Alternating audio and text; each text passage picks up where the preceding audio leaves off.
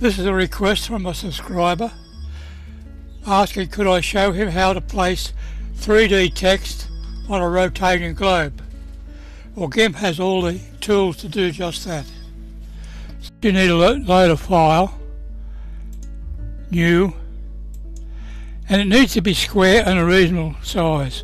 So we type in 1000 pixels and the height also 1000 pixels.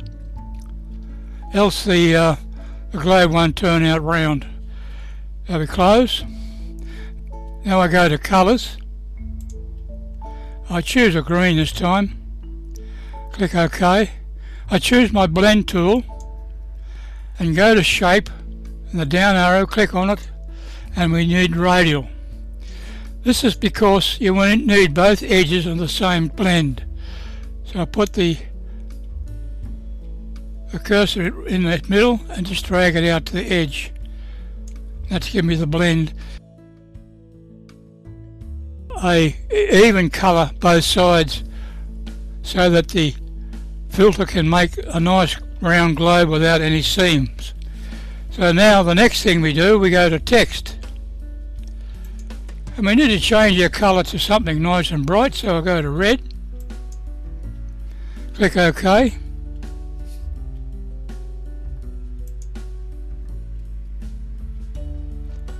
Now you need a fairly bold type of text, so I'll go to the text corner there and I choose Sans Bold. And I know I can increase it to 38.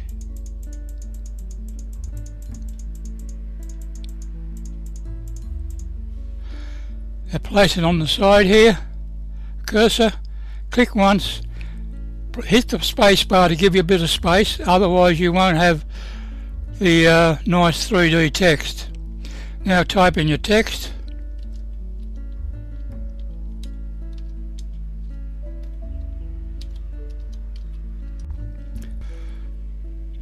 I go to the text layer in the layers channel, right click and alpha to selection. Now go back here and change my colour back to black. Go to edit and stroke that text with 2 pixels. Stroke. Go to select and turn it off. Now I duplicate that layer. Now I go to filters, blur, motion blur in this case, and my motion blur I move the length up to 10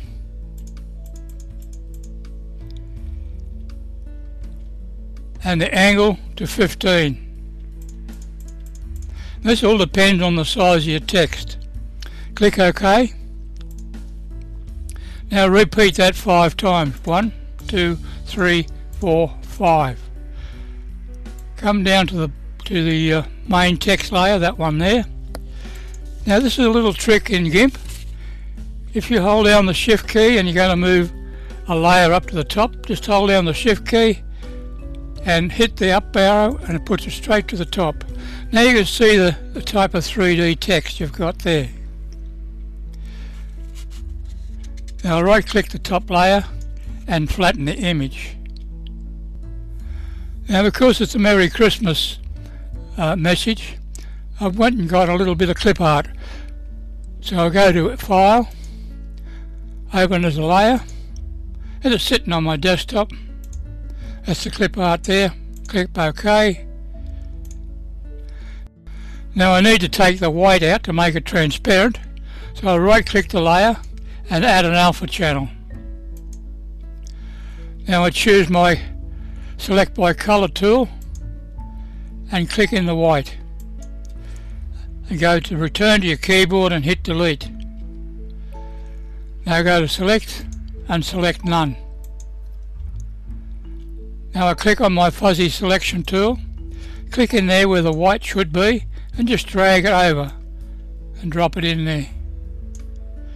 There's another one here, drag it over and drop it in there. Now we need to do the sleeves of his coat. Once again we click on the area, drag it over, drop it in, and once again on the other side.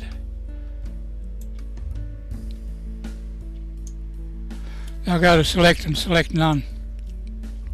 Now I need to resize this, so I'll go to my resize tool and drag it down to a size that'll fit what you've got on your globe, will be on your globe. So click scale, go to the move tool, click move the active layer radio button and move it into place just above your text. Now we have a little bit of clip art in place. Right click the top layer and flatten image. Now we go to filters, animation and spinning globe. Now I put in 15 frames. Now click OK. Now it goes through and renders this for 15 frames and builds it into a globe.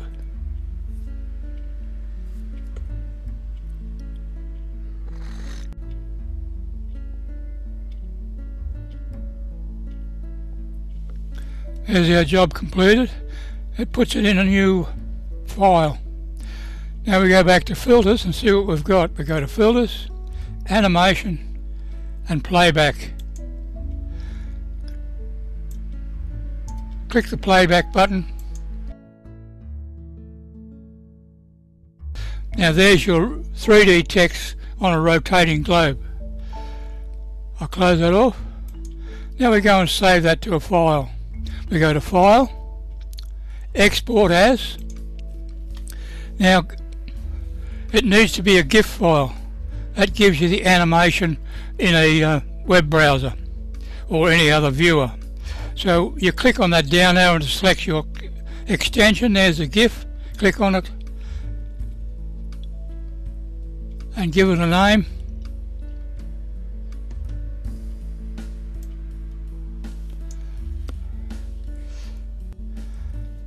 And click export. Now you get another little dialog box. It wants to know whether you want animation or not. You click yes. Click on the as animation. Now the delay between frames are usually defaults to 100. I increase this to 200 so you can read all the text as it rotates. Click export.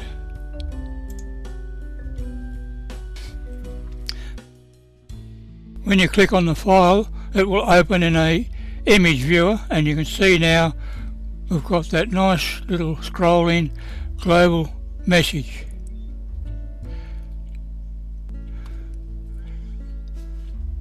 You will find a hard copy on this procedure on the website listed below.